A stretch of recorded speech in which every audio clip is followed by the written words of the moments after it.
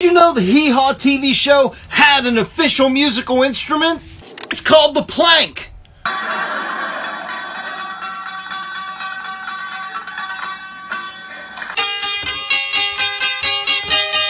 The plank is a 3-string dulcimer based on an old version called the Tennessee music box. People in the Appalachian Mountains used to build their own dulcimers out of whatever they had. I made my own version out of a wooden crate that was once sent to me. This is my Tennessee music box. The plank was designed by music legend and Hee Haw cast member Tut Taylor.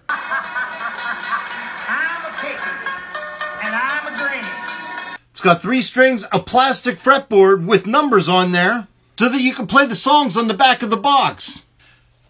Jesus loves me. How cool is that?